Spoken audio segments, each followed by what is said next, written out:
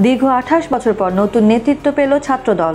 কাউন্সিলরদের প্রত্যক্ষ ভোটে নতুন নেতৃত্ব পেল ছাত্রদল। বাংলাদেশ জাতীয়তাবাদী ছাত্রদলের নতুন সভাপতি নির্বাচিত হয়েছেন ফজলুর রহমান খোকন আর সাধারণ সম্পাদক নির্বাচিত হয়েছেন ইকবাল হোসেন শ্যামল।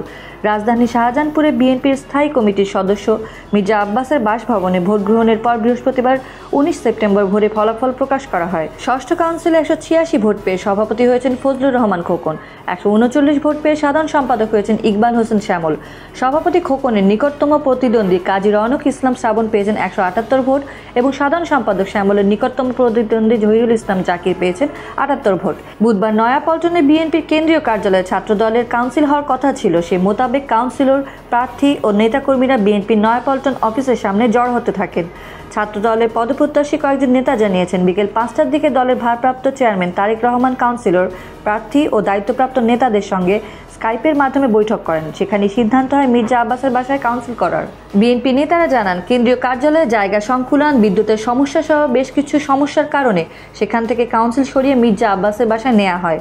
জানা গেছে, তারেক রহমানের সঙ্গে বৈঠকের পর ছাত্রদলের নেতাদের সঙ্গে বিএনপির শীর্ষস্থানীয় নেতাদের আবারও বৈঠক হয়। বুধবার 18 সেপ্টেম্বর রাত 8টায় ভোট গ্রহণ শুরু হয়ে রাত 12:15টায় শেষ হয়। 5টি বুথে সব বিভাগের ভোট গ্রহণ সম্পন্ন হয়। মোট 534 জন কাউন্সিলরদের মধ্যে নির্বাচনে ভোট দেন 481 জন। সভাপতি নির্বাচিত হয়ে ফজলুর রহমান খোকন বলেন, এই কমিটির প্রথম কাজ খালেদা জিয়াকে মুক্তির মাধ্যমে দেশে গণতন্ত্র ফিরিয়ে আনা।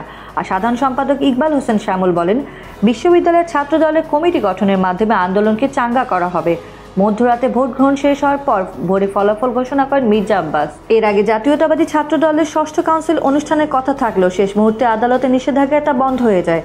সব প্রস্তুতি থাকার পরও কাউন্সিল স্থগিত হওয়ায় এরই মধ্যে ষষ্ঠ কাউন্সিলের 566 জন কাউন্সিলরকে বুধবার বিকেল 4টার মধ্যে নয়াপল্টনে বিএনপির কেন্দ্রীয় কার্যালয়ে উপস্থিত থাকার নির্দেশ দেন নেতারা। তবে আদালতের স্থগিতাদেশের পরেও কাউন্সিল করায় যে কোনো সমস্যা হবে না তা বলে জানিয়েছেন বিএনপি নেতারা। 24 ঘন্টায় সত্য ও গুণগত নিউজ জানার জন্য আমাদের চ্যানেলটিকে লাইক, কমেন্ট করুন আর শেয়ার করে জানিয়ে দিন আপনার সকল বন্ধুদের। সত্যের সাথে থাকুন আর ট্রাস্ট নিউজ দেখুন।